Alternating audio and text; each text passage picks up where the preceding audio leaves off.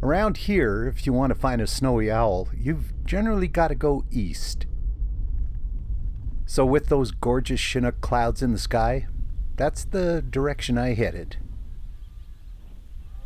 Though with all that snow on the ground, I don't blame you for thinking it still looks pretty nasty. But no, it was warm. A nice soft wind blowing. Temperatures just above freezing. Yeah, it was a pretty gorgeous day. At this time of year, with snowy owls down from their usual Arctic home, you've got to go a little ways east to find them. But there's plenty of other things to see on the way. Like these horned larks. They're around all year, but they form pretty big flocks through the winter. Pretty little birds, very hard to photograph.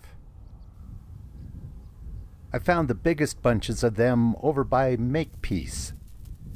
The wind was blowing a bit there, and this wind generator was howling away. Clever idea to harness the wind like that. I hope it was actually charging something. I'd come a ways now and hadn't found any owls, but I did find these guys.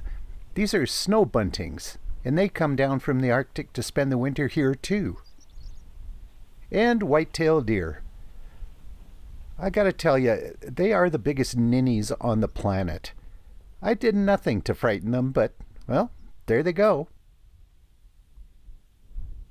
And not far from them, this girl. That's a female snowy owl. Unfortunately, by now, the sun was starting to go down, so I had to turn around and head back. Crossed from Newell County into Wheatland County, and that all looked pretty much the same.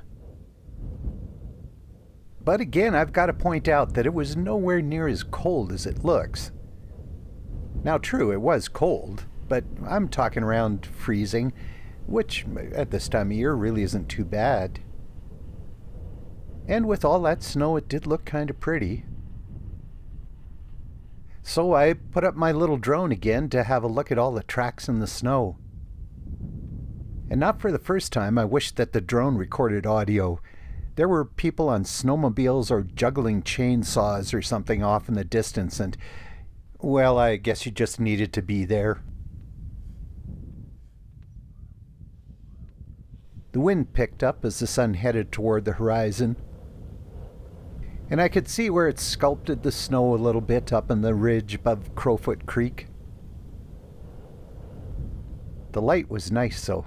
Gorgeous, really. And it swept across the land and lit everything up oh so pretty.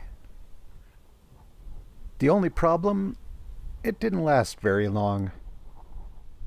And by about 4:45, yeah, it was getting dark. But, short as it was, it had been a pretty lovely day, and I found my first snowy owl. You know, you just can't go wrong when you go east.